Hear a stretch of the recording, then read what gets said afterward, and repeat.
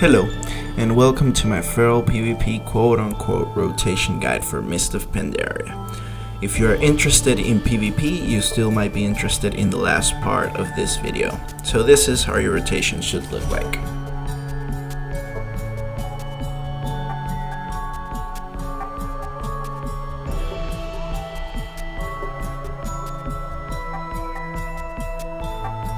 So, if your rotation doesn't look like this, then you are in the right place.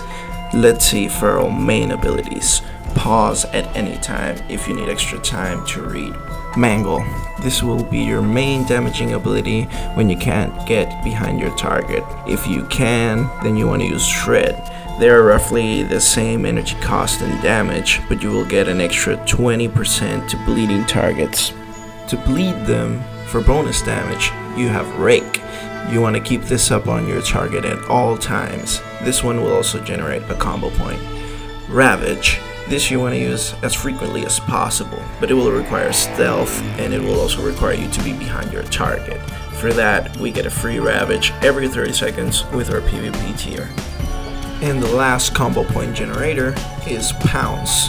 You need to be in Prowl, commonly known as Stealth or Invisible, to be able to use it, but you will always want to start with these. Finally, if you get a critical strike with any of these abilities, you will generate 2 combo points thanks to this passive. Now here is where to spend your combo points. Savagery. You want to keep this buff on you at all times. Every combo point will make it last longer. Rip. This is the ability you want to always use 5 combo points on for maximum damage. Ferocious Bite, also known simply as Bite. This isn't good in PvP right now, but for PvE it's great on low health targets. Instead of Bite, you want to use Maim in PvP. This one you want to use after Rip and Savage Roar is active, ideally, and it's also usable for crowd control.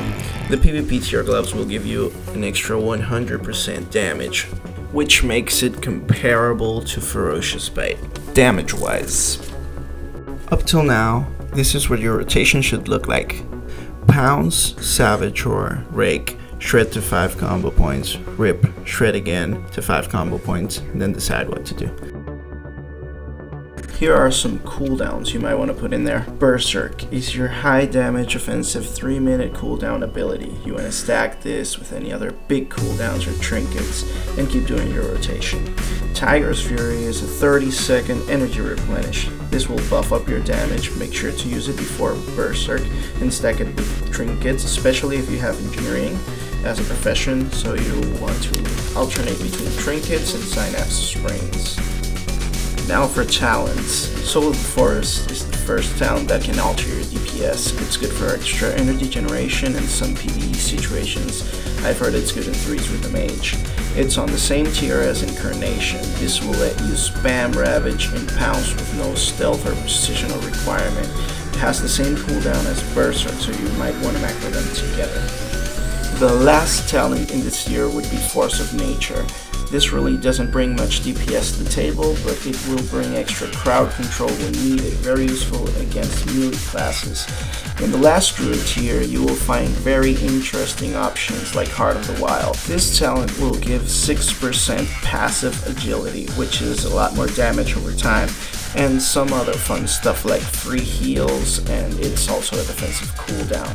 Dream of Cenarius. This talent will passively boost healing touch and will give you extra damage on the next 2 melee abilities after healing. It's really good for long fights. The last talent is Nature's Vigil. This is extra damage, extra heals while damaging. You will want to macro this with Berserk, but also make sure to use it again because it only has half the cooldown. This is what your rotation should look like with major cooldowns. Prowl to Pounce, Savage Roar, Fairy Fire, Rake, Tiger's Fury macro, Free Ravage, Berserk, Ravage to 5 combo points if you have Incarnation, Rip, Heal so you can get Dream of Cenarius proc, keep ravaging or shredding, and decide what to do next based on the situation.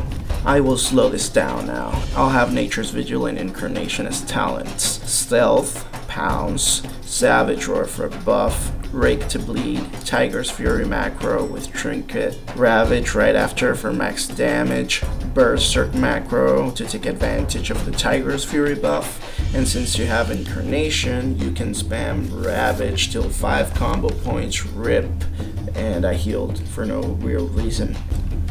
Now let's talk Glyphs.